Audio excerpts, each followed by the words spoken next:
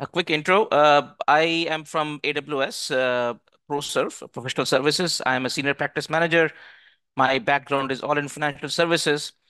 I and my team build specialized offerings, solutions for our customers, and this ransomware protection is one of the solutions we have built.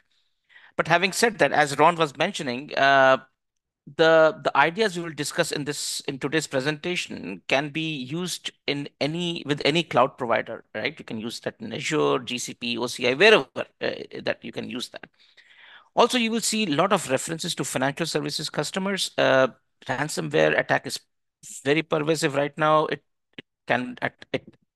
is actually attacking all industries. But the criticality of recovery, right, is more so in the regulated industries, if I may say so, whether it be it's financial services or be it healthcare. So, there's a lot of things we'll talk about in this presentation.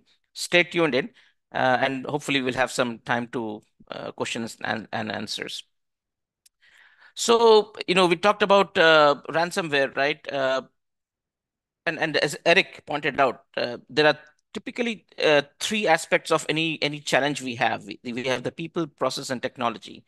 Eric and recently Martin also pointed out the people part of it. Right now, let's look at how the process and technology preparedness play a role in ransomware protection.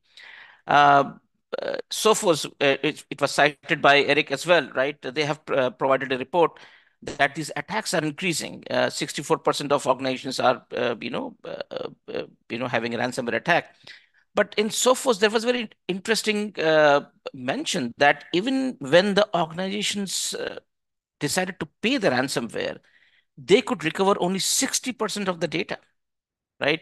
So, that's forcing some of the regulators to now come out that they're actually making it, for example, in Australia, they are coming out with the regulation where they're making it illegal to pay a ransomware protection money because in one of the reports from Sophos itself, the total the value of ransomware attack is a couple of $1 trillion. It actually is more than the entire drug trade taken together.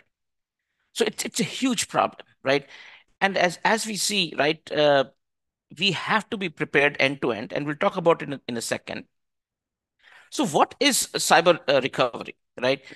What happens when you have endpoints or routers or firewalls? All of them have been compromised by this ransomware attack. Now, it can be ransomware attack due to a malicious actor, a state, or even good-hearted employees, but an accidental deletion, right? What happens and when you are hit with a catastrophic event, right? How do you recover? Because at that point of time, it is your existential threat, right? Everything else you have tried, whether it's failing over to another region, all the backups and recovery and all those things, they have all failed, right? How do you then stand up your business? What is that last line of defense you have? That's the cyber recovery what, and that's what we will talk about in a second. AWS is partnering with various regulators across the industry and across the world, for preparing for this ransomware attack. Uh, there is Sheltered Harbor, which is by the industry for the industry prep. But as you see, you have CMORG, you have DORA in EMEA, you have NYDFS being applicable some in November this year. Hong Kong PRA is coming up with the regulation. So the point is, it is the ransomware attack is not just a business and a reputational threat. It is very quickly becoming a regulatory threat slash risk as well. An example regulation is NYDFS Part 500.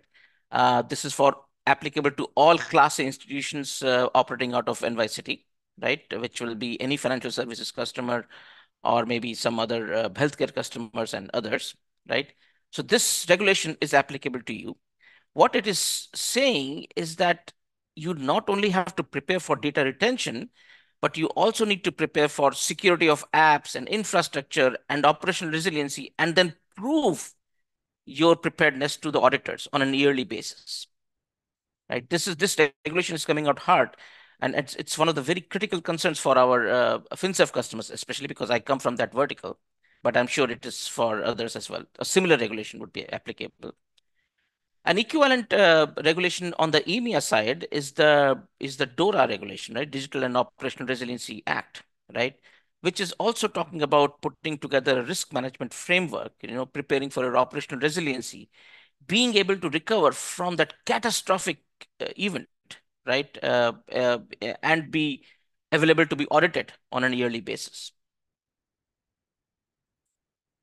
So ransomware is not doesn't only threatens your business and your reputation. It's a regulatory risk as well. The point is you are doing a recovery only or focusing on recovery only is not enough. You have to be prepared end to end because you will not be able to recover unless you have prepared for that end to end preparedness. And we'll talk in a second about what that end to end preparation looks like. We just talked about this. I will move on. Uh, So, what are the so there are two aspects of preparedness, right? One aspect is you use the native AWS services, and for that matter, any other cloud provider services. Those are services which you can use to build that immutability of the data. But then there is another aspect of building solutions, right? Services alone are not solutions. So solutions are built using services.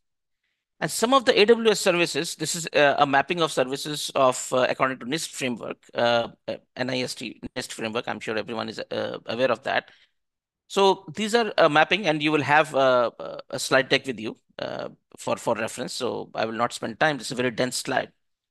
However, there are specific storage services, right, which talk about the immutability of data, which is one of the key requirements for the regulators, that your data has to be stored in a tertiary vault, which is which is immutable, right? So three services we have off the rack right now in AWS is Amazon FSx for NetApp, which has a CFTC certified by CFTC. We have Amazon S3, which is an object storage and has an object lock as well. It is certified by SEC, and then we have the AWS Backup Vault, which is certified by FINRA and SEC and CFTC as well. So the next question would be, okay, now I understand there are services which I can use directly for immutability of data for my vaulting purpose, but how do I build a vault?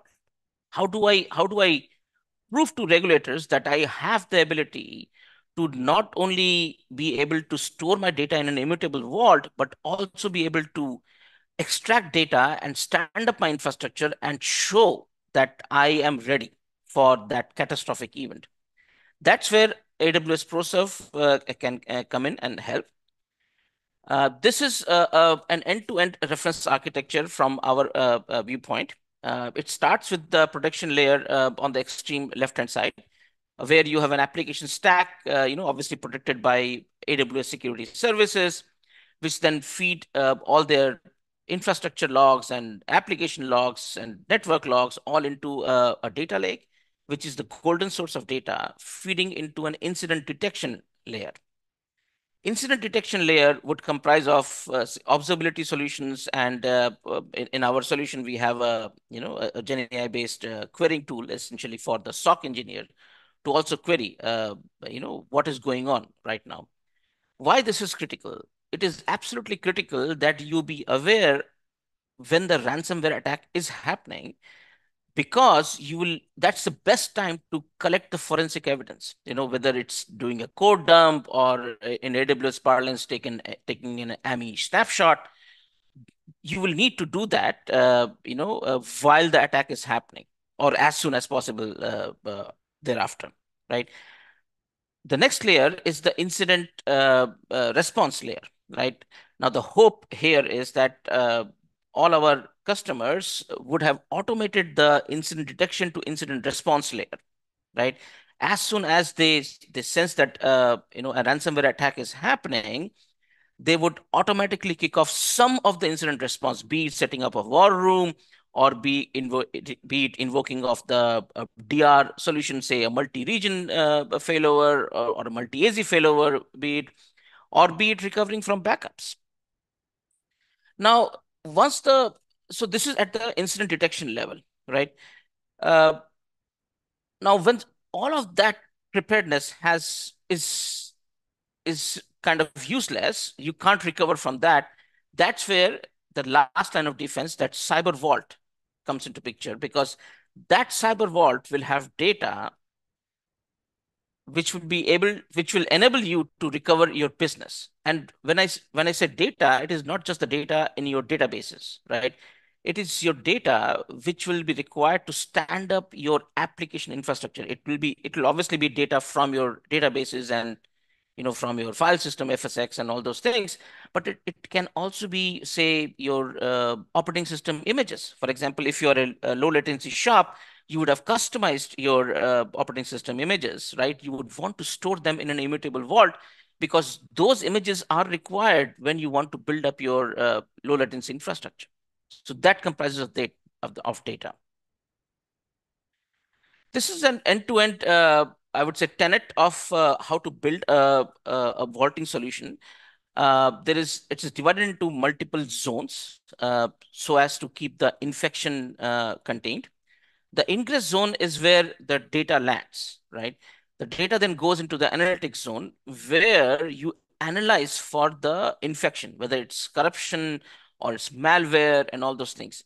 The idea is that once it once the validation checks are done from in the analytics zone, only then, and it passes the validation checks, only then the data goes into vault.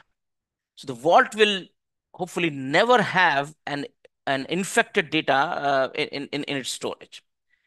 The next layer is the vault zone, obviously, which has the immutable vault, immutable data storage, where you will essentially have all that data. And then the forensic zone is the zone where you will take out the data and do some forensics on it. For example, if you have taken an AMI snapshot or an operating system core dump from a Linux world, uh, you will take out that dump and analyze. Your security team may want to analyze. Your regulators may want to analyze. That's what you do in forensic zone. And then the last zone is the egress zone, which is the zone where you will take out the data and you will set up a temporary infrastructure. You will load up that data in that temporary infrastructure, run some synthetic queries, prove to your stakeholders that the data is available and usable, right? That kind of completes the full vaulting solution in our view. So this is the last slide.